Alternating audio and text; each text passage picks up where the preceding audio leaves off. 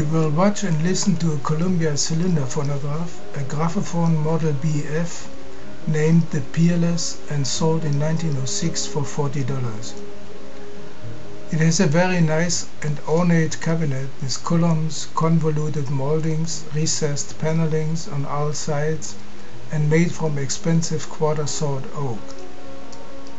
The upper works too are very ornate and with a nickeled plate and numerous gold, green, red flower garlands. The 1906 B models do not have anymore the old Columbia floating reproducer, but are equipped with the Lyric 2-minute reproducer, here with version T3, which has no weight but a spring-tension stylus bar. The phonograph is one of two 1906 models that allows playing the new 6-inch long cylinders called 20th Century records. They are 50% longer than regular cylinders and therefore play for 3 minutes.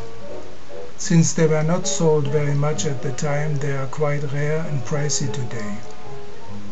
Here we have the 20th Century record number 85006 in the shade of the old apple tree, sung by the male quartet, which is in fact the Columbia Quartet, and later, what a coincidence, became the Peerless Quartet.